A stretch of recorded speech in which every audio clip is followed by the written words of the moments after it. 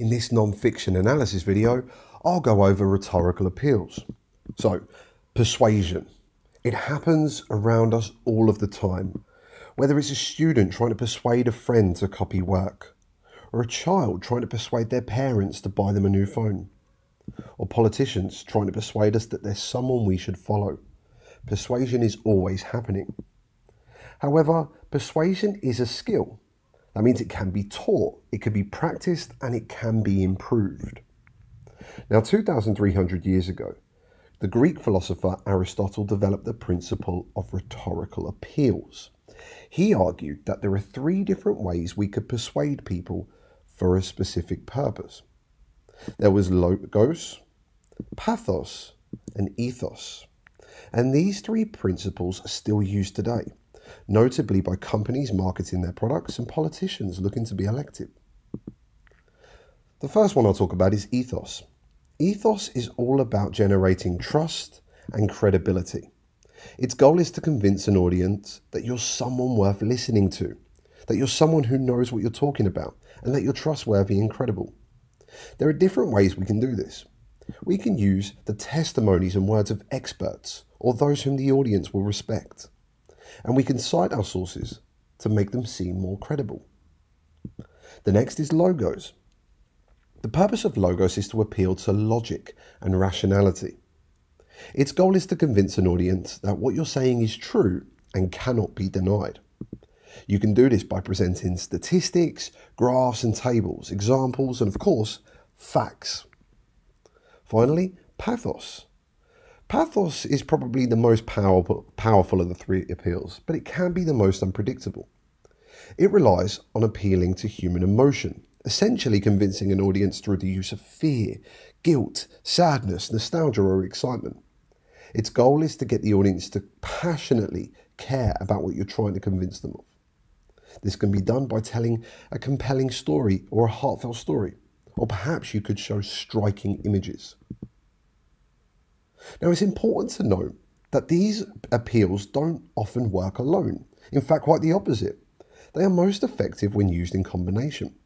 Speakers or companies will often use a combination of the three in order to be the most effective at persuading their audience.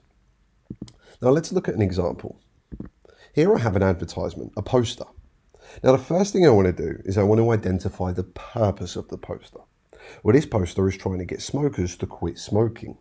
And if I look at the top of the poster, I can see in big letters that 3 months after I quit smoking, lung function improves 30%. Now, this is an example of a statistic. It's difficult to argue with this. These numbers are pretty black and white, cold and objective. Therefore, through using this statistic, through using this fact, I'm more likely to believe. It appeals to my rationality and my intelligence. Underneath this, we have an image. It's a woman lying in a hospital bed with breathing apparatus attached to her face. It actually kind of scares me. And if you look at the banner, it says, but right now, you're one day closer to getting this smoking-related illness. It's talking directly to me, telling me that I could be the woman in the hospital bed. Again, this scares me. It appeals to my emotions and thus makes me care about the advertisement. It's an example of pathos. Finally, if we look at the bottom, we can see the citations of two experts on the matter. For instance, the Public Health Authority. Now, it's difficult for me, again, to argue with these experts, these people of authority. It makes me believe the poster and trust the reliability of what's being said. This is an example of ethos. Now, as we can see, the poster becomes most effective by utilizing all three rhetorical appeals and not just one. Now, when looking at a non-fiction analysis, where do we discuss rhetorical appeals? Well, they come in level 2. We can discuss the efficacy, the effectiveness of the identified rhetorical appeal in level 2. At level 1, however, we can talk about the rhetorical devices, images, style, layout, or lexical choice that is used to create such an appeal at level 2.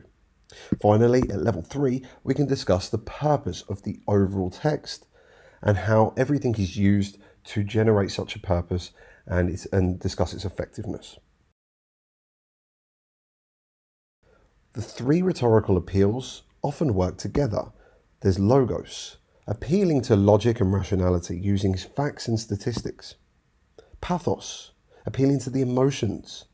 Use striking images or compelling stories to do so.